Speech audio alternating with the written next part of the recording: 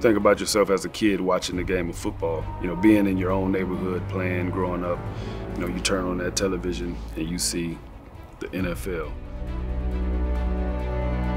You know, watching the you know, Jerry Rices and those guys win Super Bowls, and then to get to a point to where you're actually in the same league with those guys. Like, I was on the same team with Tim Brown, Jerry Rice.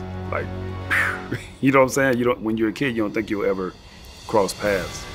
And then now, to have played the game and then be mentioned in the same sentence on the same team with all of the greats that you watched, which is only a few, that's a very few amount of players amongst thousands that are played, and you're one of the few.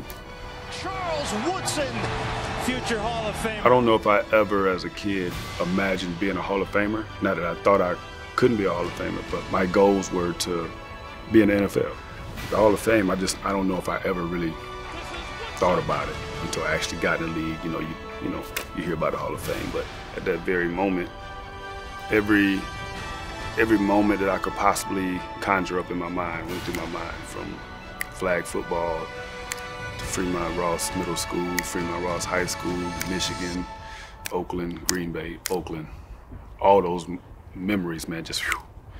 And it was like, wow, I'm in the Pro Football Hall of Fame.